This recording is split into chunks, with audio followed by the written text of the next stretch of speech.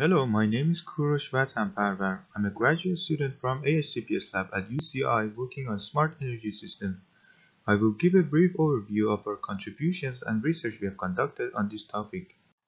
Energy systems or power grid is composed of power electronic devices. These devices have the capability of consuming, generating, distributing, and storing energy. The main objective of utilities is to provide the consumers electricity demand while maintaining the grid efficiency. There are many challenges regarding the grid operation. Typically, renewable energy resources are not available at all times, and the daily pattern of power demand has large peaks, which make it challenging for the utilities to match the load, especially peak load during a day. Managing the energy consumption at the grid level or home level has been enabled by implementing smart devices like sensors, actuators, and embedded systems. However, these devices add complexity to the power grid and the corresponding cyber-dominated controls. Previously, the designers were required to mainly focus on the power grid, which was the physical world. However, by introducing the cyber world, multiple domains are involved to be explored.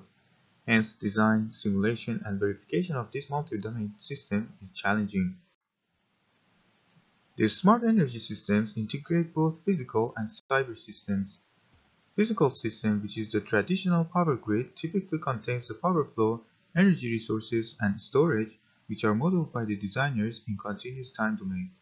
GridLAB-D has been the most powerful tool for modeling distribution power grids and power electronics and solving the power flow problems. On the other hand, cyber systems deal with the monitoring and control process, and bus controllers are implemented by the designers in discrete time domain. Typically, MATLAB Simulink are used to implement and simulate the controllers, since they provide us with powerful mathematical computations and large control design libraries such as final state machine and model predictive control. Designers needed a tool so that they can design, simulate, and verify the smart energy systems or cyber-physical energy systems, considering both cyber and physical domains.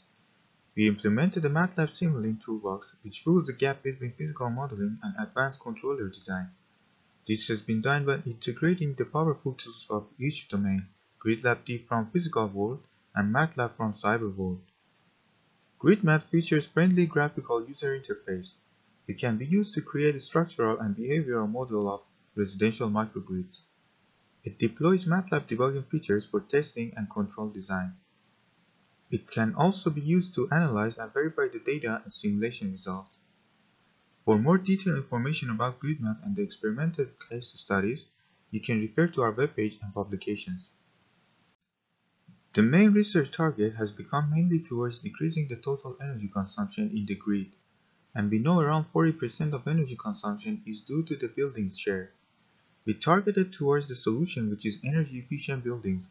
For example, in the state of California, the California Energy Commission planned to reach zero net energy buildings by 2020. There are different methods of managing the energy in buildings or homes, like smart appliance control, in which multiple devices, lighting, heating, cooling, or washing, or EV charging are monitored and controlled efficiently. Moreover, on-site renewable energy can be used instead of power grid. Also, the load in the house can be controlled directly or get adjusted by pricing policy in order to shift the load and reduce the electricity peak demand. These methodologies are implemented as part of a framework called home energy management. Implementing home energy management possesses multiple major challenges. The platform should be easily deployable. It should provide the required connectivity between devices or even for user or utility for local remote monitoring.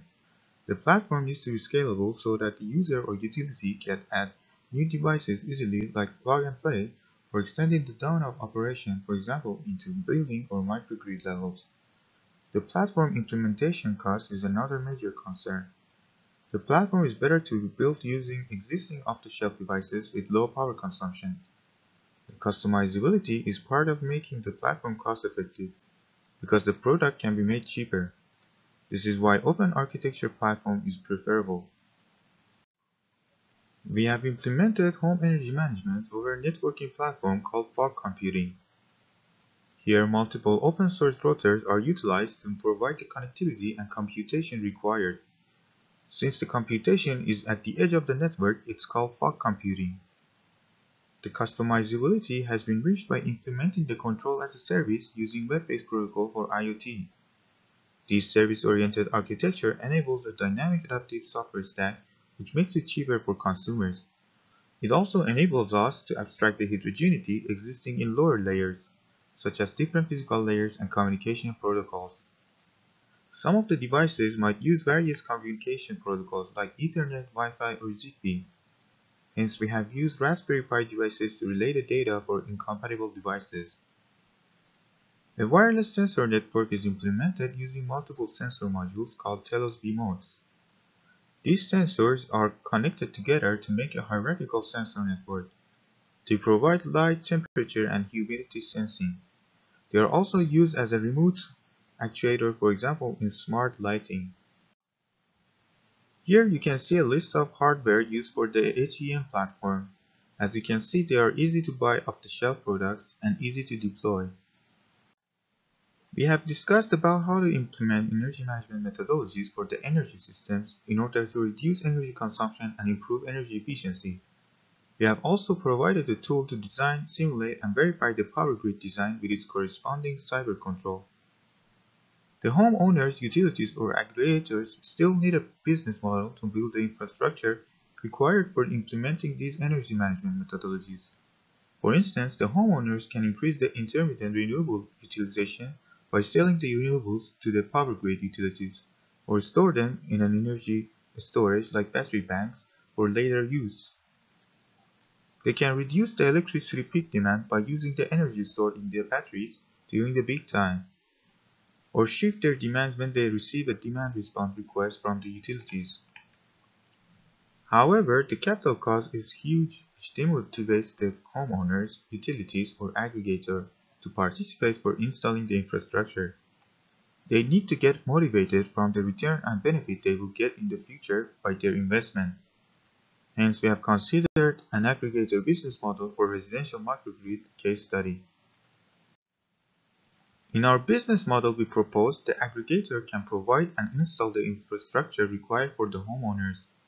The homeowners not only consume power from the aggregator with cheaper price, but also they will produce power using renewables and sell it to the aggregator with higher price that they could sell to the utilities.